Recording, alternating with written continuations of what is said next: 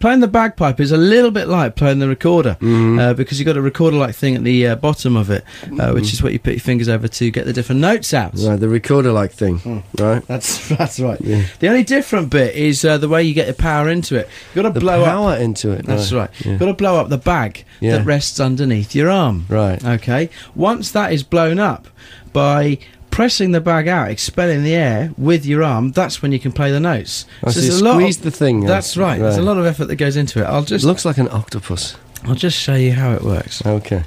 Richie's now pulling quite a serious face as he's put the mouthpiece in his mouth. He's trying to get the other bits in his... He's inflating the bag. Well, it sounds like that anyway.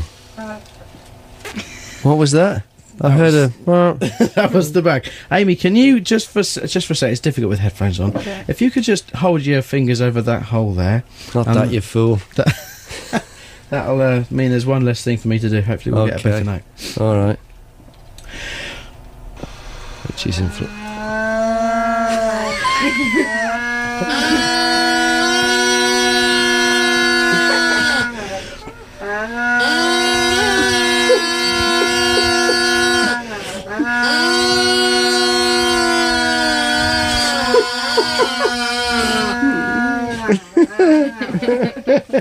It's alive. Gray